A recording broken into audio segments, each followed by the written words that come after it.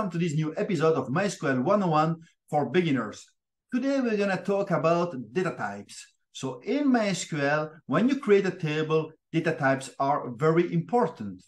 So this is what defines your columns. Each column, when you insert data, has some types in it. So it could be an integer, a date, a string, and so on, right? And data types can be classified into different categories in MySQL, which are strings, numerics, date and time, binary, spatial, and JSON. We're going to see in future episodes about the details of these data types. But today, I want to show you what you should not do when you create a table in MySQL.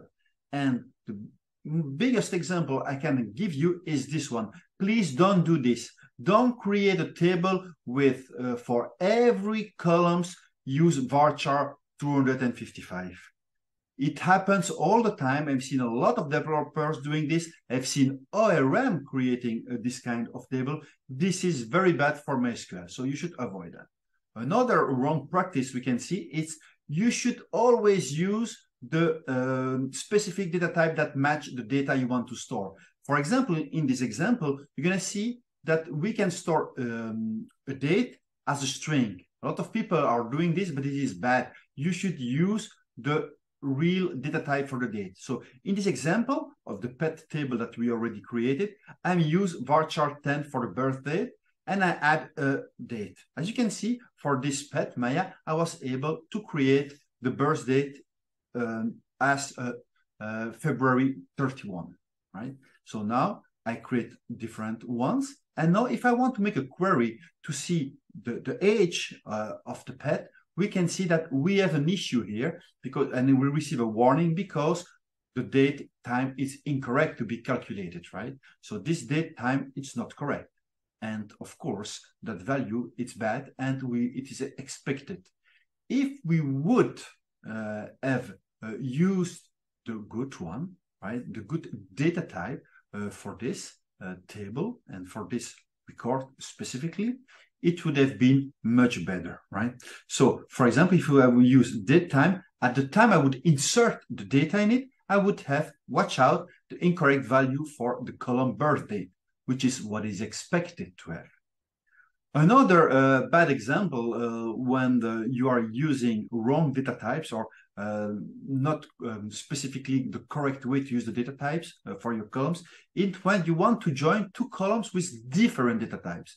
So in this case, we're going to join the table pet and the table life using the row ID for a pet, which is a big int unsigned, and the pet ID with a char2. And in this char2, we're gonna add some numbers that are integers, in fact.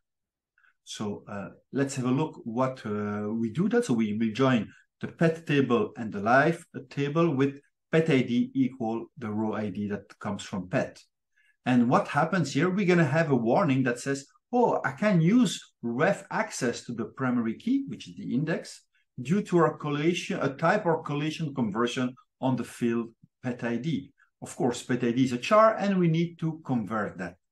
And when we convert a string as a numeric, by default, MySQL will specify differently. It will cast it on as a double. So this is what we can see here. So the optimizer has to cast the pet ID as a double and has also to cast the myRow ID as a double. So he's casting the two ones. And this is why it's not optimal to retrieve the data. And so for performance and for results, also sometimes you could have some results that are bad if you are joining table with different data type, right? So this is something you should avoid absolutely. So now we know what we should not do. We should use the good data type when we create a table, right, in MySQL. So we will see in the next episodes how to use them and what are the details of all this data type. The next episode will be on the string data type. Thank you for watching and see you soon. Bye.